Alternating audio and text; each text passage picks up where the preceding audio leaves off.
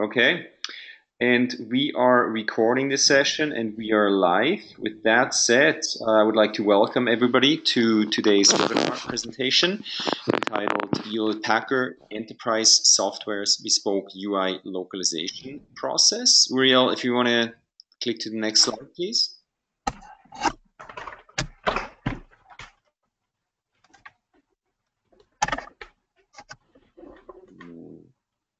I still see the main slide, Uriel.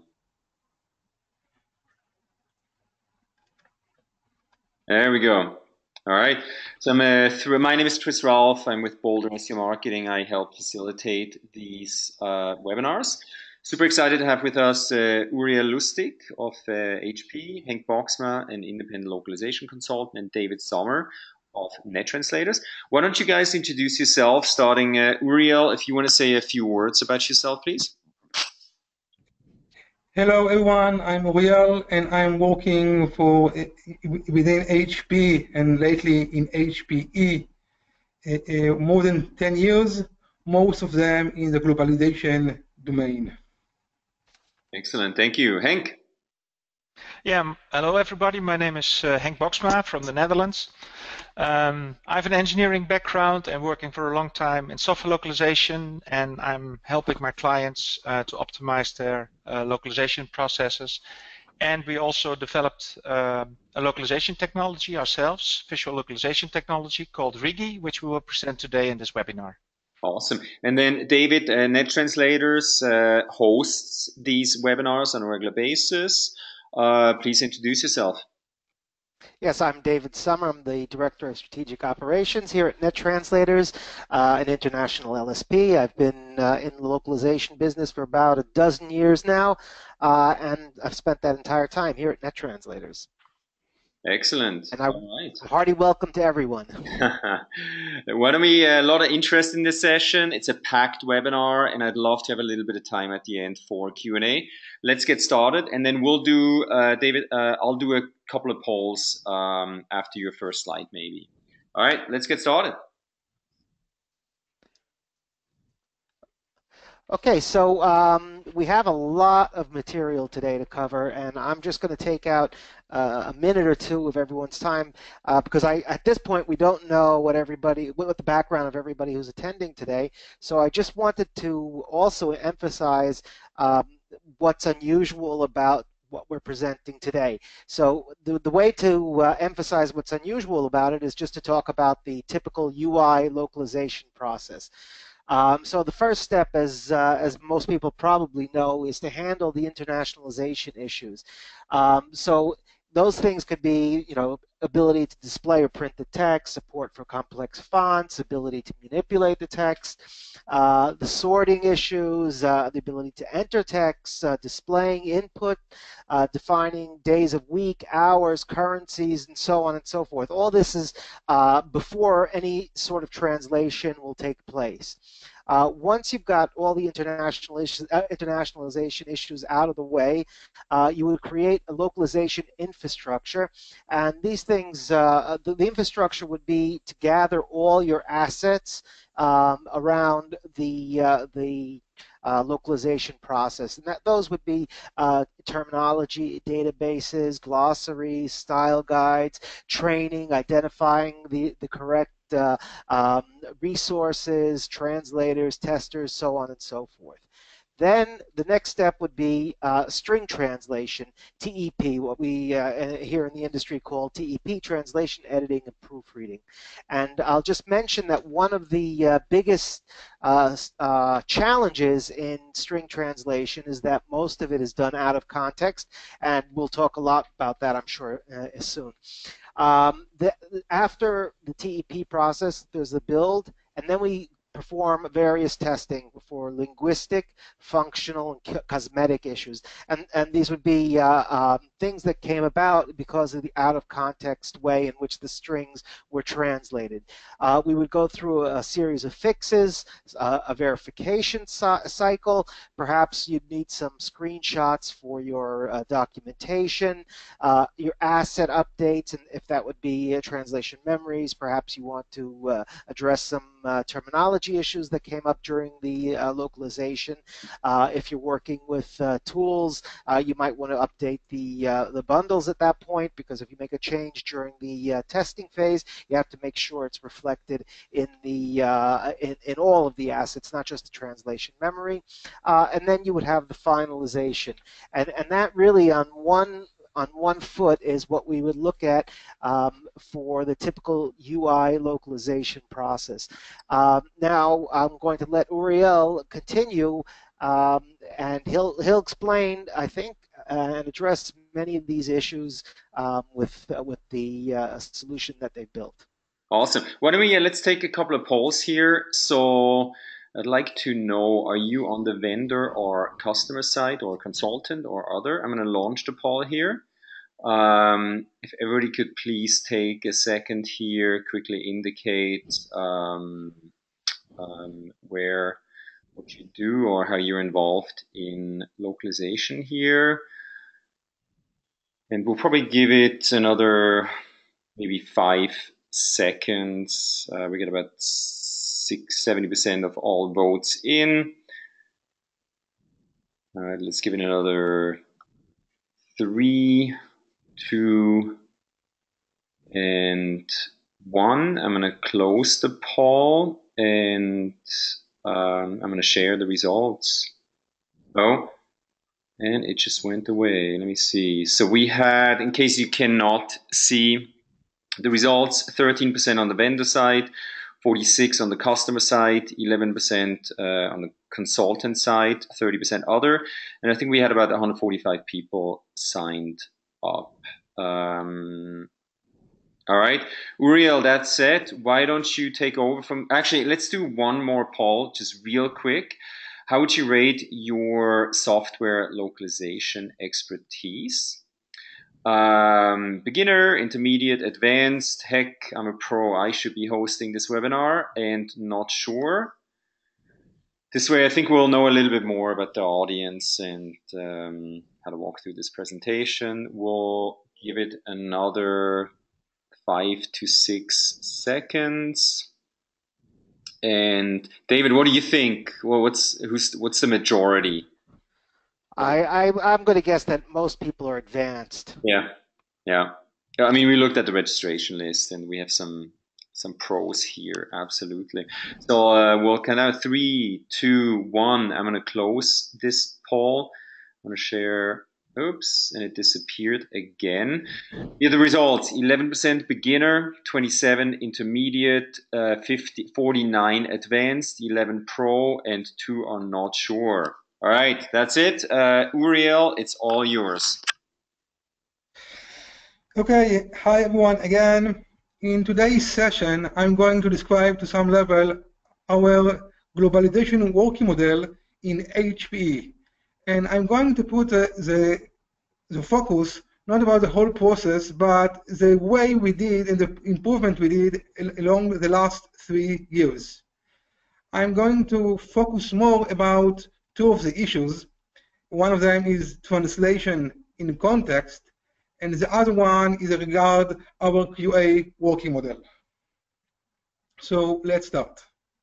So in general, I believe that many of you are familiar with HP, or last year we separated HP into two different companies, HPE and HPE Inc., and the software is remain part of, or become part of HPE. We have several software division about security, big data, lifecycle management, operation management, and so on. We have a central globalization team that serve many of the product units. And the services we are delivering is around translation, localization, testing, whether it's the software itself and documentation, and in addition, marketing asset, and so on. Overall, we are quite a big group of 70 engineers, including project managers, a QA, and some development. As our standard, we are releasing something like 120 releases per year, and we have different kind of releases, major, minor, minors, but all of them are releasing simultaneous shipment of the English together with the non-English together. We are supporting up to 20 different languages, and again, it depends on the nature of the product and the working model. As in many of the industry, they are using Agile. So you can imagine the challenges we have, talking about the high number of drops, short term around the iterations, and make sure that we are aligned with the English MR. Definitely not an easy. So looking at us 3 years ago, we already have been a central organization or group, and we served many of the HP software organization and product unit. And in that way, we were very, very powerful. We had our own budget for our activities, and we have the ability to do a lot of things. Saying that, if I'm looking in all aspects in regard to our working model and our efficiency, we did and we delivered a lot of things, but in the same times, to so many levels, were not efficient. The working model was very manual driven. It's starting from the manual file processing and continue with testing, which was pure manual testing. No use of machine translation, and everything was translated by human. We were not always business alignment with the needs, and we are not always aware of that. The budget management was always over using Excel, and I believe many of the companies are still using. So in the next few slides, I would like to put some focus about a few activities that we did, and later on we drill down to the dedicated issues.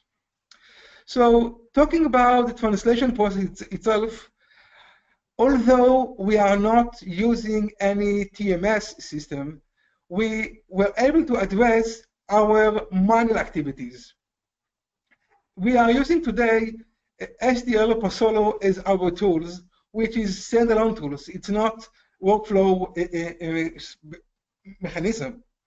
And on top of that, we build our in-house tools. We are call it Easy LTNN, that allow you to define your own workflow, and you can configure what kind of task you would like to do in every workflow. And it can start from directly from the source control of the product. You can update all the resources. You can create pseudo translation. You can even create the whole bundle from translation, updated with whatever needed, and done all that in one click. Generate the bundle, send it to the vendors, include the budget aspect as well. We are not using today the TMS because we found out that any commercial TMS, as it is, or at least as much as we investigate it, does not support our needs in order to support everything starting from the source control itself. Once you need to upload everything to the system manually, and because too much effort we would like to avoid. We are still looking in the TMS area, and we are planning to improve here even more. Looking about our quality, today we are able to define, at least for ourselves, what is our qualities. We have clear measurement, clear KPI, both in aspect of functionalities and about linguistic. And we can take for, again, it's for every product, it's quality per language, at a specific timeline, and show it to the management and to ourselves when we need some improvement. Talking about machine translation, we don't have it everywhere today, but at least our documentation is today being handled by machine translation, and we are taking it the decision about machine translation per language. For some languages, like French, Spanish, and so on, it's quite easy, and the support you can get there is quite good. While some other languages, like Chinese or Japanese, is more challenging. So we get into that manually. We are supporting Chinese as well, and we are looking into Japanese those days as well. We started with documentation, and we are gradually getting into the application UI domain with machine translation as well, and we are seeing a good process from that. We are seeing process improvement in both aspects of the cost of saving and efficiency in a matter of time. Although I can tell you, at least from our perspective, saving of the cost was our major improvement we looked for. We created internally kind of customer success program in order to collect some feedback from our customer, how they see our product. It's starting from functional of our application, but mostly in our domain from INTNet perspective and localization. We would like to make sure that our terminology is aligned with the expectation. And sometimes we are getting feedbacks where some improvement is needed, and this is helping us a lot to improve. Sometimes we are getting requirement about what kind of material is needed for our customers to be translated. And that program helping us a lot. It's not always easy to get customers, but whenever you get it, it's beneficial. And we built an in-house kind of BI system to allow us to be more business alignment.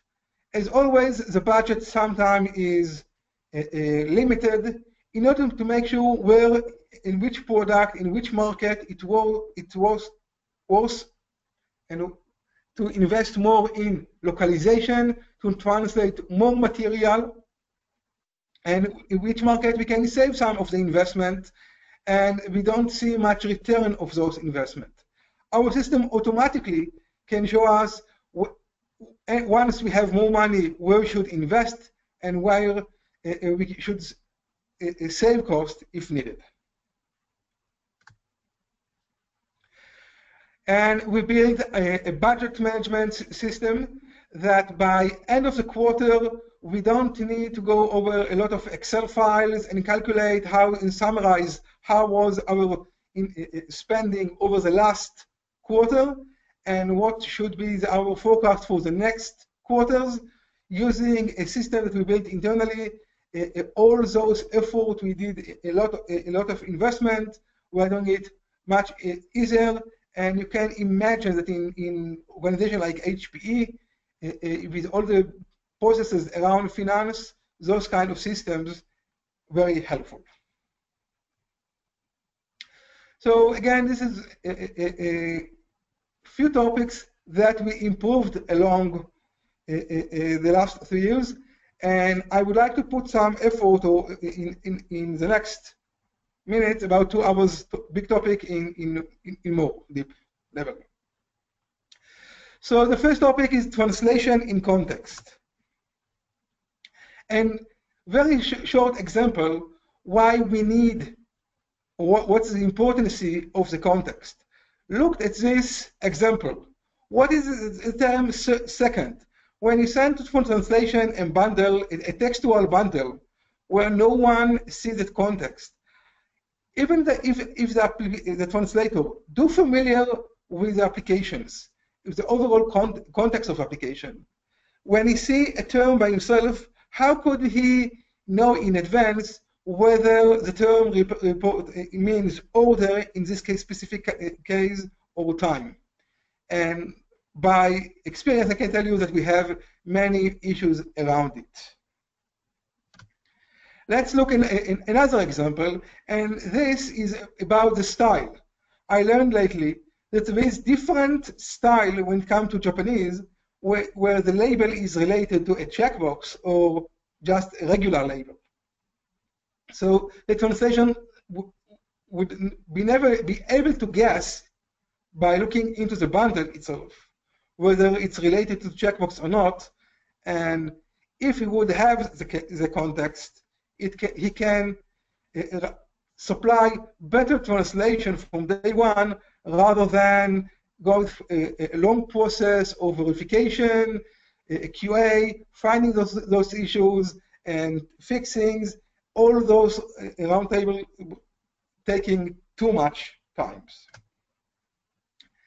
Another aspect where today we are, in many of the cases, when something is not very clear to our translators, we are receiving questions from them. In some cases, we in our group, we are able to answer them directly. And in some other cases, we need to send those questions to the product teams themselves to answer. And it takes time to gather the information and supply them back to the translators. In all those times, it delays the whole process, and until we have a full translation, it takes more time. If we would supply the context to the translators, we can save many of those questions in advance. Look at this specific case. When you have a parameter in the strings, which is a very recommended approach, but it's not always clear what the meaning of those parameters, what kind of should be replaced. And once you see the application and the full context, it helps you understand the full strings you need to translate and save the need for a query. Looking on our linguistic defect distribution at some point, we found out, and quite surprising, that context defects are actually around 50% of all our linguistic defects. Better the defects are related to better translation or wrong translations. I believed that if I would supply in advance context to the translators, we can save many of those defects in advance. And the big question is, how can we supply context to the translators in advance? And would be good to continue with a demo. You know that usually when you see a bundle you see in English, and we are using here a Pasolo, the translator see only the bundle itself without anything. Together with Henk, which help us supplying with the solution called Eriki, we're able to do the following: to supply context, application context to the translators. In this case, this is the Japanese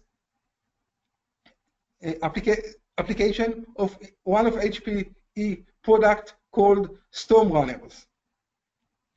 The translator, in this what we called it as kind of online mode, meaning once the translators have access to the application, and it's very relevant where your translator is in-house or you have on it on the cloud, the application in the cloud that you can give him access, or any other situation like that.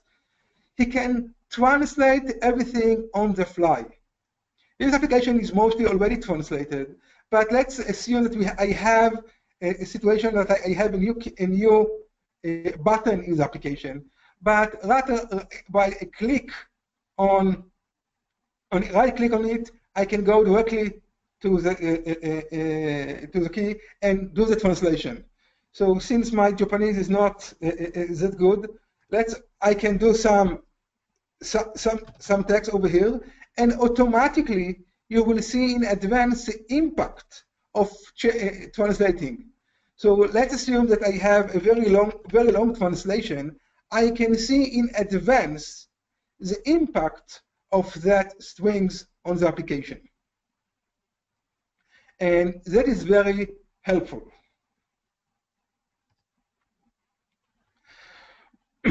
More than that, I can navigate through the application. This is really application.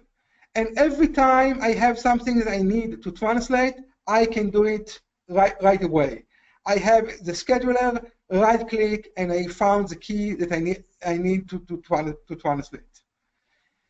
More than that, even for tooltips, I can put right click on it and get into the right thing that needs to be translated as well.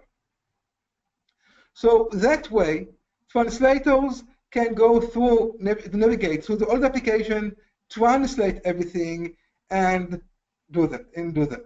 So I show you how it looks like with the application which is mostly translated.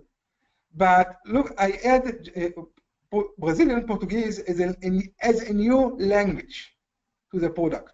Nothing is at the moment is translated to the Brazilian Portuguese, and that way translators can go label by label, translate everything, and once he's happy with translation, move on to the next view as needed. You might ask that in many of the cases, translators do not have access to the real application. How we can use the solutions? And in many of the cases, in HPE, we are not using the online mode in most of the cases, and there is an options to do offline mode with a screenshots that was pre-taken before in the team. And let's show you an example. I move to the review mode,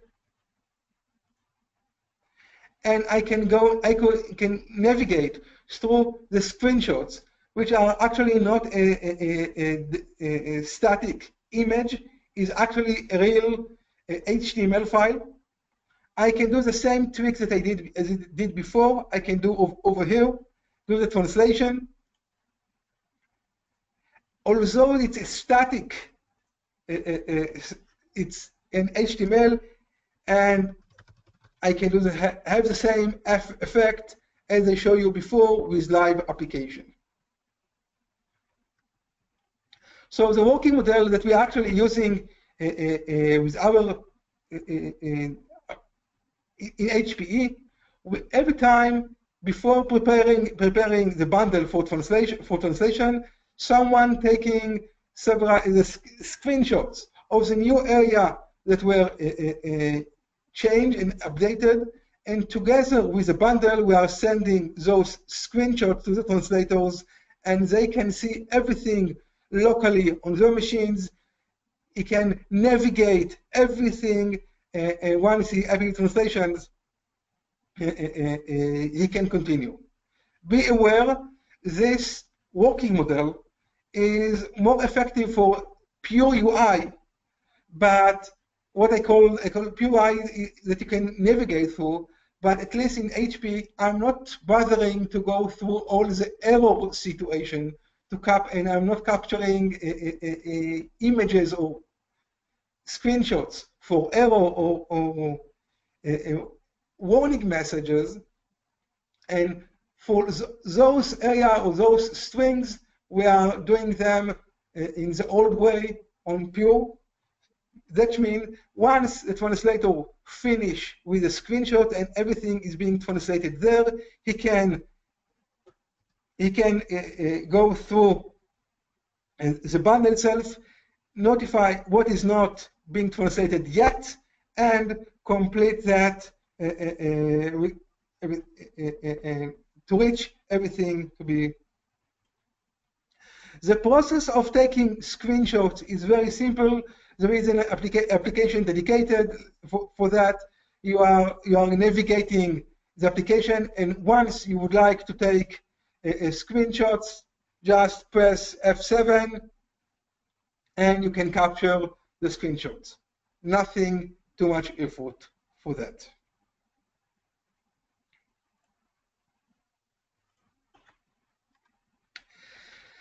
For looking what about the ROI we received from the solution, we notified that overall, from specific, this is again data from a specific product called Service Anywhere, SEW, we notified that the overall number of errors was reduced by 30%, and the impact was saving a lot of our time around that.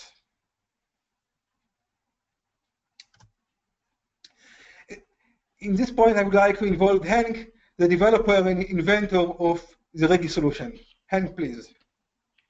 Yes, thank you, Uriel. And well, I have to give some credits to my partner Christopher, because so he is also involved in our startup.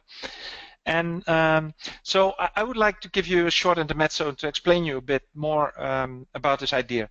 So what Uriel just showed you was the concept of localizing dynamic applications in context. And this is actually something I was, breaking my head on, as we say in Holland. So I was thinking a long time, how could we solve this problem? Because in 2009, I wrote an article in Multilingual. And in this article, I described that what I noticed was that many people, many companies were focusing on, how to reduce the translation costs, so what they pay to their translation vendors. They were really focusing on that, while my experience as an engineer was that the majority of localization costs was actually internal. So it was the testing, all answering these questions, just what Uriel just explained to you. And one of the first things that I identified was that a lack of context is one of the main root causes that these costs are so high. And as Uriel just confirmed, at HP we have 50% of the reported errors are due a lack of context. So this is enormous. So so what I started to do is I started to do all kinds of assignments in the industry, working at larger corporates, doing all kinds of assignments. And during these assignments, I developed the concept of Regi. And if you go to the next slide, please, Uriel. So with Regi, what we wanted to do, so my clients, they develop all kinds of applications. They develop web applications, but also desktop applications like WPF. Some clients use Silverlights, many clients have apps, but all have the same problem. They all need context when they do their translations. And this is why we developed Regi. And we developed it in such a way that it's really easy to install and use. You don't have to modify your code. It really fits into the processes that your developers use, but it also connects to your existing localization tools. So you don't need, to change everything, because this was one of my experiences. People don't like it when, to change everything. You want to connect to your existing environment. So one of the goals, what I tried to accomplish, is I wanted to reduce the number of dependencies between the development organizations and the localization environments. And this is how we came up with Regi. And one of the things is, the key in all this is context. And if you go to the next slide, please, Uriel. So just to recap what Uriel just showed you. So the first implementation that we had is usually at development, you have a kind of staging server where your web application runs. So what we could do is we could connect to that staging server and then localize in context. And this is already great, because you can navigate over the application, translate everything in context. So that's really cool. But there are some major disadvantages, because what happens if the staging server goes down? or if the staging server is not performant. And I know that Uriel had this issue because their staging servers are in China, I think. Many of them are in China. And sometimes the performance is not that good. So you cannot really rely on that. And also the thing is when developers need add new features, they need to provide a description to the translators how to get to those features. And what also is a thing for many of my clients is that they do not want to provide access to their live environment outside the company. So there are all kinds of drawbacks, but at least it's a very good start. So, but what we did is we came up with the concept of screenshots. So if you please go to the next slide, Uriel.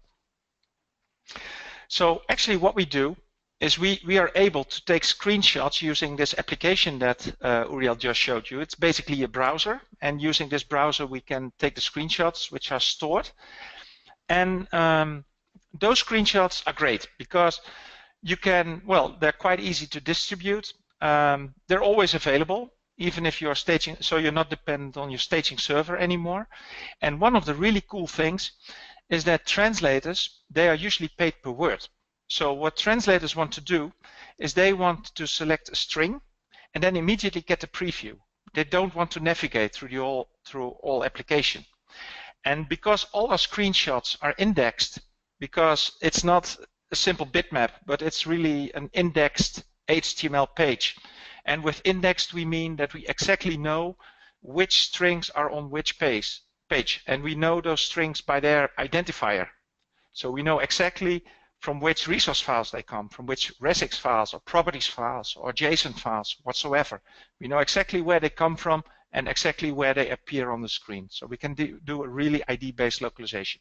So, but as you may have seen in the demo that Uriel provided, he has about 10% for this particular application in context. And if you have a huge application, and some of my clients, they have huge applications with 80, 90,000 strings or so. It's a lot of manual effort to generate those screens. So, and here is where we came up with another solution. So, Uriel. So, as you may know, that within development, a lot of automated testing is done. And where we're thinking about is, okay, can we take advantage of those processes and those systems that are already in place and create a kind of screenshots as a kind of byproduct? So actually what we did is we integrated Rigi within the development organization, within the automated UI testing, and by this we were able to generate those screenshots as byproduct. And we then could load them in the translation tool. And this is of course really cool. You have, of course, a disadvantage because you need to do something within your automated testing environment to create those screenshots. But if you see what the value is, if you can reduce your contextual errors even more, then I think the ROI is pretty simple to calculate. So then as a next step, even after this, because we are continuously developing new solutions. So Uriel, if you can show the last slide of my part. Please, yeah. So one of the things is how to distribute those screenshots, because if you have a very large application and you have, I don't know, thousands of screenshots, it can be quite many. It might be quite, well, a challenge to distribute them. It may become more difficult. So what we developed recently is a Rigi server, how we call it. And by this development, they can connect their development environment to our server, and they automatically upload all the previews that they create. And we even go a step further. We even can connect it to their version control system so that we can keep the translations automatically in sync between development and Rigi. But that's something out of scope for this session.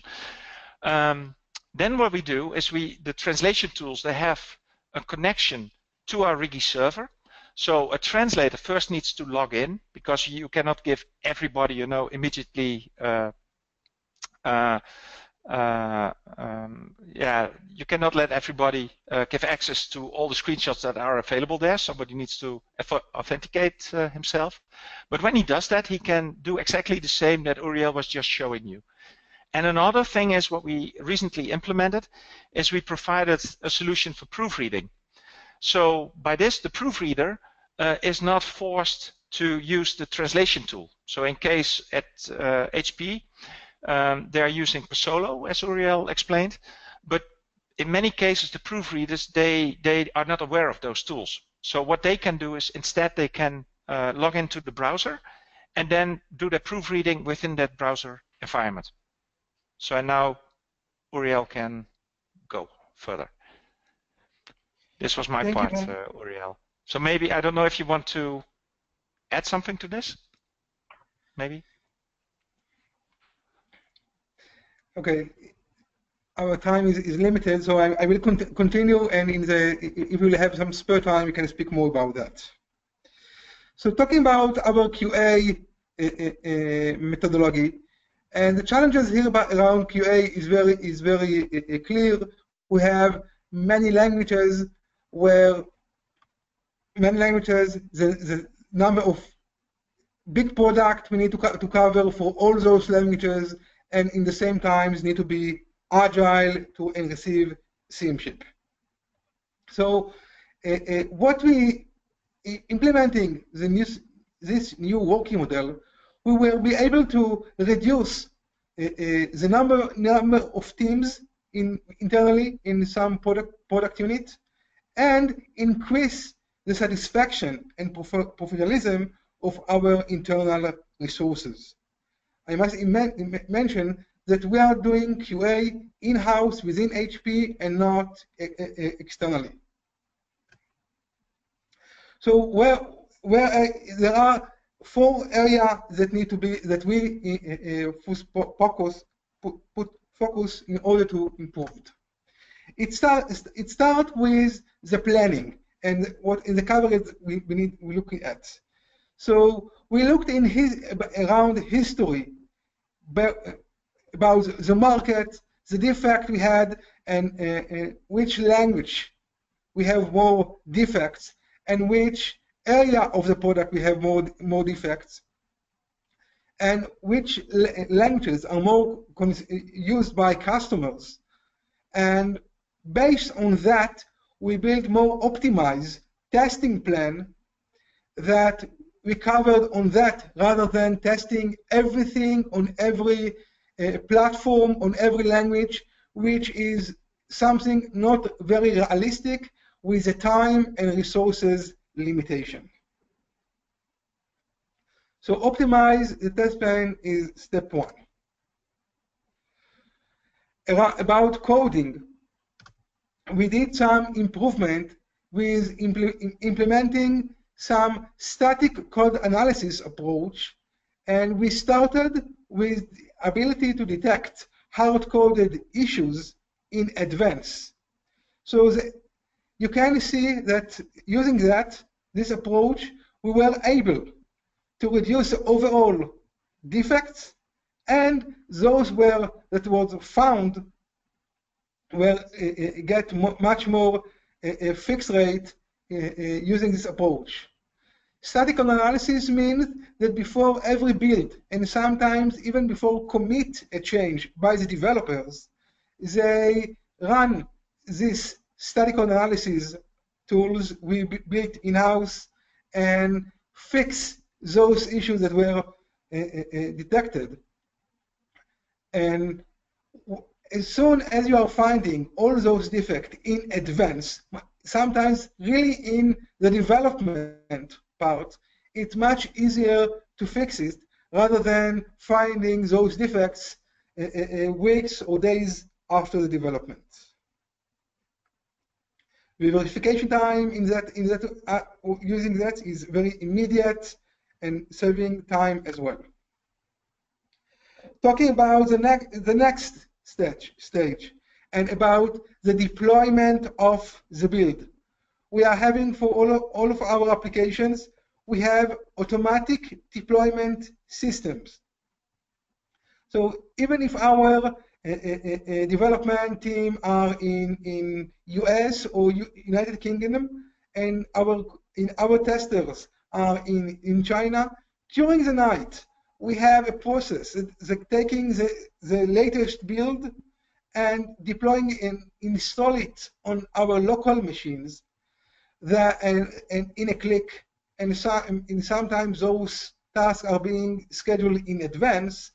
And once the engineers coming in the morning, they are having environment for them with a new build ready, starting off the testing. That saves a lot of time for them.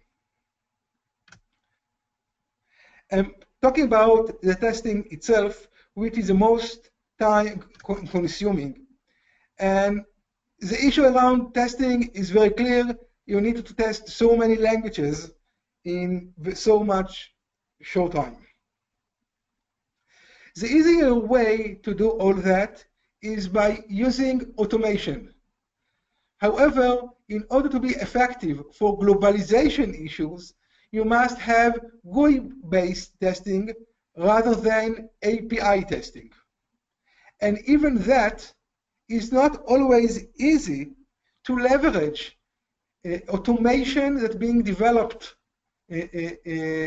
for the product team and use it for localization testing.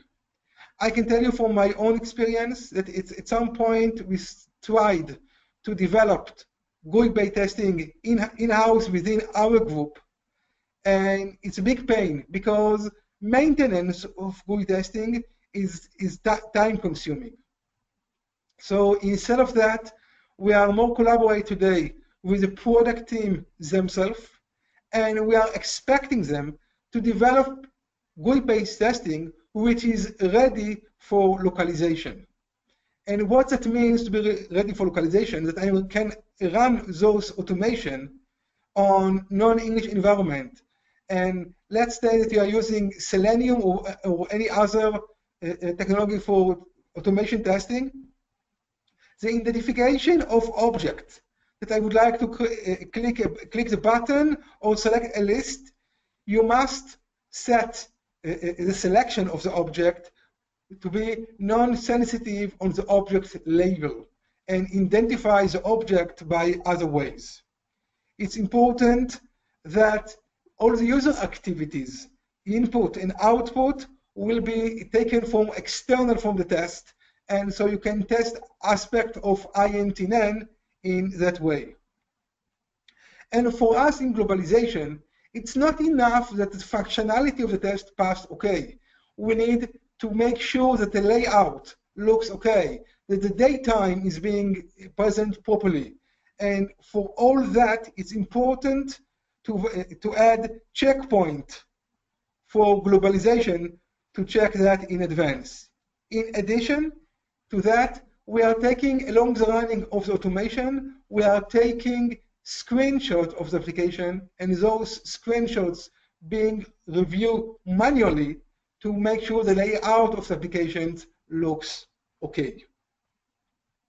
So definitely my best recommendation is to use automation testing. The big problem with automation that automation is not always ready in time for us. And we have found ourselves in many of the cases using automation for the regression area, and we are still having to test manually the new features. And for that, we came with a new solution we called globalization mirror testing. And the approach means the following, that the tester is running on his own machine, which sometimes might be even pure English machine. And whatever application he will do will automatically be duplicated on several others local in parallel. So the tester can have big monitors or even more than one, and he can open a view of several locales in parallel, and that way to check run 4, 5, or 6 different locales in parallel after every check, see the quality, and if needed, log a defect. Let me show you a short summary that I captured for different locale on one screen. The tester in this case is running only on English, and automatically every activity that he will do on his own machine will be duplicated to the other locales in parallel. Since the test itself is very manual driven, there is no maintenance like you have today with automation testing. More than that, at any point you can stop and check what's the quality of other locales and do some issues. If, for example, there is some unexpected pop-up, you can switch to that other locale, do whatever needs to be fixed, log a defect, and continue continue do the testing for all the locale in parallel. So this is the concept of this testing. Using this approach, it saves us at least 40% of testing time. And again, I'm emphasize it's coming when have to use manual testing. Of course, automation is sometimes even better. You can run the whole 20 different locale in parallel. But whenever you have to do testing manually, using this approach is very efficient.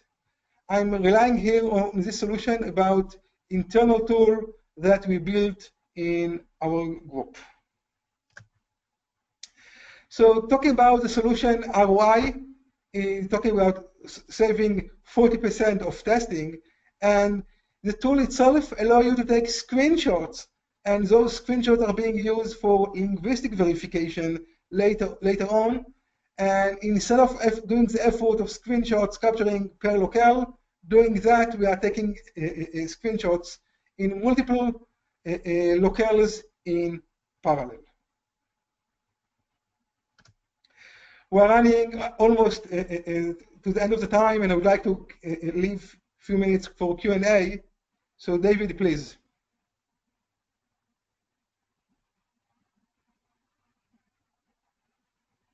Amazing. I was very impressed, as I knew I would be, and I think that the first thing I want to say before we go to the Q&A is just that everyone should keep their emails tuned to our educational blast, so you can see what the next webinar is going to be. We should be having one in another 6 or 8 weeks. I want to thank Uriel and Henk for their time and for their extremely interesting presentation, and I think we'd like to go to some questions and answers now. Chris, do you have questions there that have been asked during the presentation? Yes, let me get started here. A couple of questions. Let me see. Uriel, earlier you had an abbreviation BI. Somebody had a question what that means. Does that make sense? It was sort of like in the earlier part of the presentation. BI. BI is business information. Okay, great. Let's get that out of the way. Okay. Then another question. What does delta text mean? Delta text, it means that between different bundles, we are focusing about the new things only, and you can focus them only on the new area that were being added to the application in the last iterations. Okay, and we're getting a lot of questions now in. Please keep on submitting them. We're probably not going to get to all of them, but maybe we can have a follow-up webinar at some point. Let's see. Uriel, do you have internal translation teams? No, all of our translation are being done by external vendors. We are actually working with 4 different vendors, considering that we have 20 up to 20 different languages. So we are not doing everything in-house. the translation itself is being outsourced totally. Okay, excellent. Then let me see. Question. I would like to know if it's good to get after each sprint of agile development, or should it be consolidated 2 or 3 sprints together? Same for localization testing schedule? Question mark. The answer is that we're trying to be very aligned with product team. When back then, when we worked, I won't let's say waterfall model, but even if semi-agile, we found out that many of the defects were not fixed in time. Sometimes they were postponed to the next version as long as there was not critical defect. And one of the main causes for that the defect were found quite late. The product team moved on to the next features, and they don't have enough time in the stabilization period to fix everything. Sometimes it was too risky to do those changes. So I believe that as soon as you found the defect earlier, it best chance to fix them in advance. Excellent, excellent. Quick question for Henk. Does Rigi require any specific web technologies to work? Well, in short, no. So it works with all client-server side web technologies, and we also do not require any code change. So Excellent. It really works within the environment that you already have. Okay, great. Let's see. Did you say you were using machine translation on software applications, or that you were just investigating it, Uriel? We are starting using machine translations for very few languages already, but we are in the process to extend it to additional languages.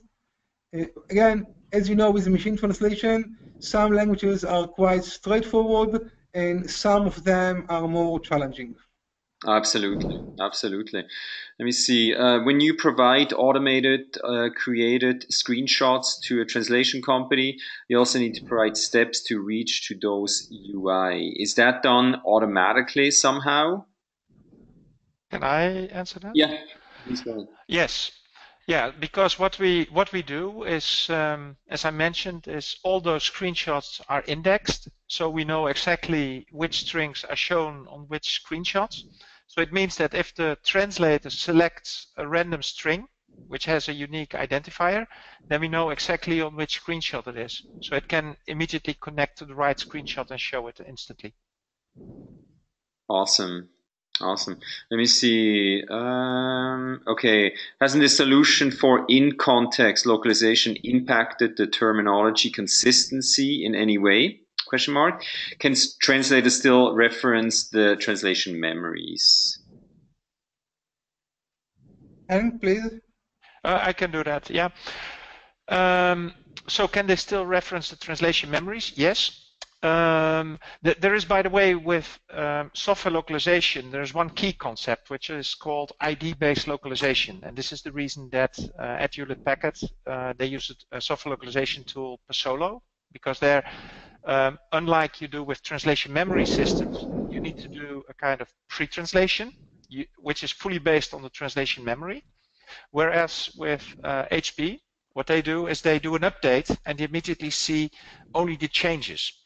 And then when you get the new strings, of course, you can use translation memories to find the matches. Yes. So the answer is yes, you can still do that. Cool. What's the file type that is being sent to the translators? The file type. So Rigi support. Sorry, please. You can do it as well, Uriel. No. So there is no change with what being by using Rigi. I'm sending the bundle as we used to do before having Rigi in place. The only change that, in addition to the standard bundle, I'm sending today a bucket of screenshots as well that related to that bundle. And that's it. The bundle and the file format and all that is the same as it used to be. Awesome. So we're actually at the top of the hour. I'm going to combine two questions from Deepinder. What tool do you use to simultaneously run on multiple locales? When you click on English, it works on other locales, question mark. And then how many, typically, what's the number of drops do you have in any release?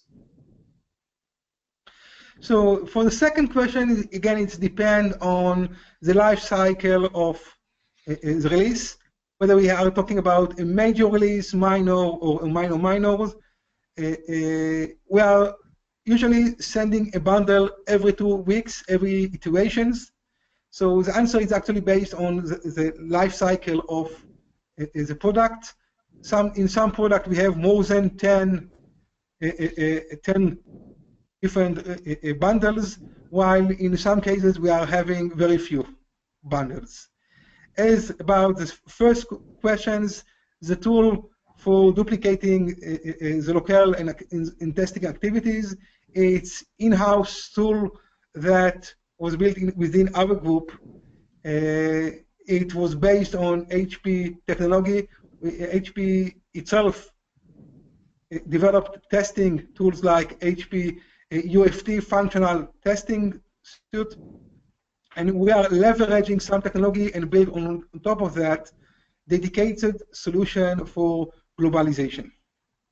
Awesome. Okay. So unfortunately, and I apologize, we don't have time for all the questions. We're already a couple of minute overs, but people are asking for more information about Rigi, etc. So we'll send a follow-up email with the link to the recording as well to the contact information of Henk. Henk, are you okay if we share your contact information?